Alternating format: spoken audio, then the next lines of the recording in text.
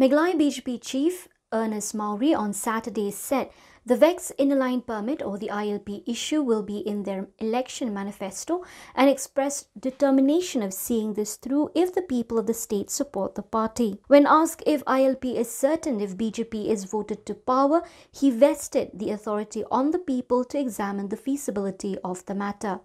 The ILP issue, it will be in our election manifesto.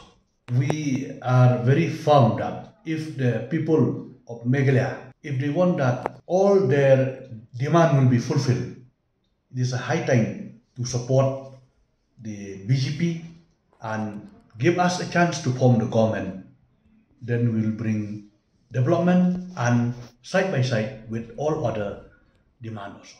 Furthermore, Mawrie said the party will again take up the matter for a discussion with the central leaders post-April 20th. Like till today is lying with the center. So they are examining the thing. And last discussion we had during the visit of our Honorable Home Minister Amit Shahji, and after there is no follow.